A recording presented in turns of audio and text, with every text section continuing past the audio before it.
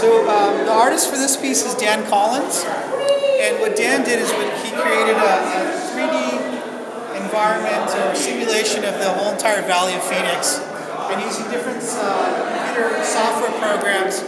created an animation that shows what would happen if the entire Valley of Phoenix were to get flooded by a tsunami or some kind of catastrophic event. So it takes roughly 4 minutes for the waters to come in and completely flood out the Valley of Phoenix, and then 4 minutes for the water to recede, and we see the whole animation take place on the floor. So he's one of the few artists that actually use the floor of D Block Gallery in a very specific way.